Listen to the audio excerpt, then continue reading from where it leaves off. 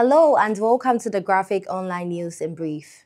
Today, Lord Paul Boateng, a member of the House of Lords in the United Kingdom, was in town. He was the main speaker at the annual leadership of the University of Professional Status in Accra. He spoke on the topic, fulfilling the promise of the challenge of leadership, moving from rhetoric to delivery. One of the main things Lord Boateng raised in his lecture was how it has become terrible that a statement on the internet that a Dutch passport is worth more than a Ghanaian PhD has generated public discussion and had gone viral. In his words, we cannot allow it to be so, and leadership must be at the heart of our response. When the statement on the internet that a Dutch passport is worth more than a Ghanaian PhD. There's something terrible when that goes viral on the internet. Say it isn't so. Say it isn't so. Say it isn't so. And if it is so, it must not be so. It must not be so. We cannot allow it to continue to be so. Leadership. Leadership. That must be at the heart of our response. Lord Paul Boateng also lamented how a string of bad policies and governance has forced Ghana to play catch-up with the rest of the world in terms of growth and development. World Bank and the IMF disinvested in higher education in Africa at the same time as the tiger economies of Asia were investing in higher education. Is it any surprise then that Malaysia overtook Ghana in terms of its GDP? Is it any surprise then that Malaysia, who after all were gifted by the former first Prime Minister of Nigeria, Sir Abacha Tafawa Balewa and Dr. Azikwe gifted Malaysia not just the saplings of the palm oil trees, but also the Nigerian technicians. He gifted that technical knowledge and those saplings to Malaysia, and now Malaysia outperforms Nigeria in the production of palm oil. That's the reality. All the result of bad policy, poor governance, and it must be said, a failure of leadership. So we are now required to play catch-up. He stressed that high performance, innovation, service, enterprise and respect should be made and upheld as the underlying principle of governance if Ghana was to achieve the vision of its founding fathers. I would suggest that the his and the her of leadership, the his and the her of leadership is high performance, innovation, and service. High performance, innovation, and service, the his. And the her, high performance again, enterprise, and respect. High performance, enterprise, and respect.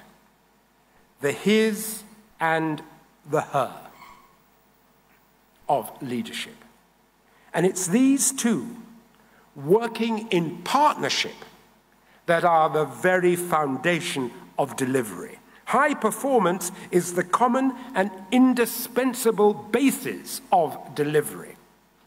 Innovation reflects the capacity to think outside the box, to look, to see, and to dig to find out, and to act on what you see and find out in ways that are shaped by the maxim of it's what works, what counts. It's what works, what counts. From the public lecture, we take you to La Palm and Labadi Beach Hotel in Accra, where some demonstrators this morning gathered to protest against the sales of SNET's 60% stake in 4 hotels. The main convener for the protest was Samuel Okujeto Ablakwa, Member of Parliament for North Tongue. Selling is not the only option. There are so many things you can do. In politics, Kennedy Ohene Ejapon, the Member of Parliament for Assin Central, has gone on record to indicate that he is not going to contest the 2024 presidential election as an independent candidate in the wake of call from some supporters for him to do so. I have not resigned from the party. Hey, I am not going independent. Amen. I'm still an MPP member. Yes.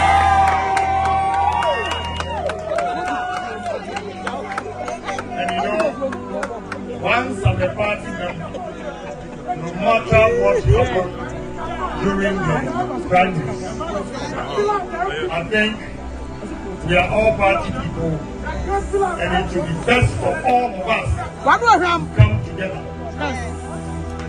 So I'm pleading with my supporters. Let's use my birthday to reconcile. Amen. In Wa, in the Upper West region, residents woke up on Tuesday morning to a sad story of the killing of 2 private security personnel who were at their post at the various areas in the Wa township. The police in the statement said investigation has commenced into the circumstances surrounding the death of the 2.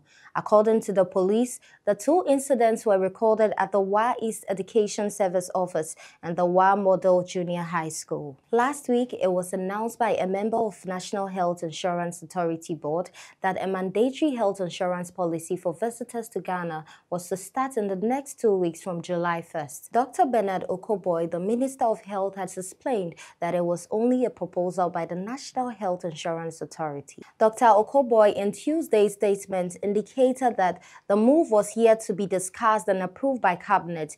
He said while the proposal aims to ensure that the foreign nationals have access to healthcare during their stay in Ghana, it is important to know that it has not yet been discussed or approved by Cabinet, and so it is not yet a government policy, the minister stated. Meanwhile, at the media briefing last week where the modalities of the policy before its rollout was discussed, Dr. Isaac Morrison, Vice Chairman in charge of the Technical Working Group of the Visitors Health Insurance Scheme and member of the NHIA board, said it had been scheduled to start from July 1st.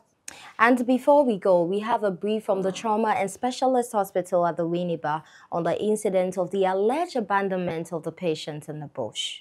A report on the incident filed by the suspended medical director, Dr. George Pra, has explained that 2 social welfare officers agreed for the patient to be discharged. Dr. Pra explained that after the patient was declared well by the clinicians, coupled with the fact that she was itching to leave the hospital, a consensus was reached by the 2 social welfare officers, one of the hospital and one from Gomwa Ojobi, for her to be sent back to Gomwa Ojobi as agreed by 2 social workers. At this juncture, the hospital ambulance, accompanied by the social welfare officer and a staff of the hospital, were detailed to transfer her accordingly by preferred destination of her choice after clothing her nicely and made available a wheelchair.